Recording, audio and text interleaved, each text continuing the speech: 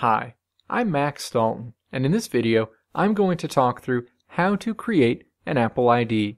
An Apple ID is required to use any of Apple's devices or services. Creating an Apple ID is incredibly easy, and you can do it even if you don't own any Apple hardware. However, realize that once you create an Apple ID, there's no way to delete it, and it will continue to exist even if you decide you no longer want or need it.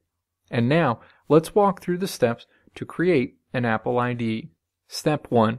Open your web browser and navigate to appleid.apple.com. You'll land on an Apple ID login screen. Step 2.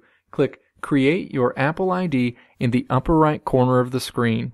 A Create Your Apple ID screen appears. Step 3. Fill out the first set of fields. The first set of fields requires your first name, last name, the country where you're located, and your birthday. Step 4. Fill out the second set of fields.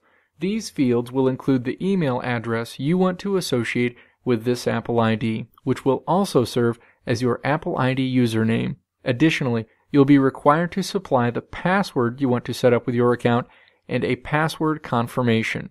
Step 5. Fill out the fields in the third section, which will require that you select 3 security questions and then supply the answers to those questions.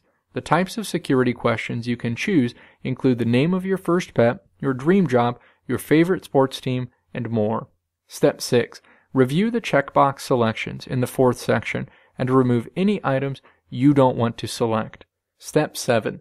Enter the characters that appear in the CAPTCHA image in the field to the right of the image. Step 8. Tap the blue Continue button at the bottom of the screen when you're finished. A dialog box appears in the center of the screen, asking you to verify your email address in order to officially create your new Apple ID. Step 9. Check the email inbox associated with the email account you supplied as your Apple ID username. You should find an email from Apple at apple.id.com with a subject line that reads, Verify your Apple ID email address. Open that email. Within that email, you'll see a 6-digit number.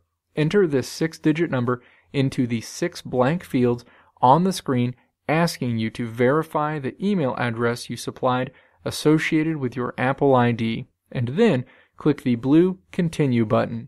The account screen for your new Apple ID appears, displaying all of the information associated with your Apple ID.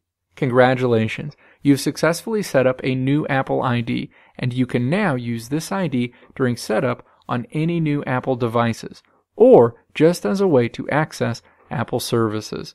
Thanks for watching. Click the video link on the right side of the screen to check out another video. Click the logo on the left side of the screen to subscribe to this channel to see more great videos like this one.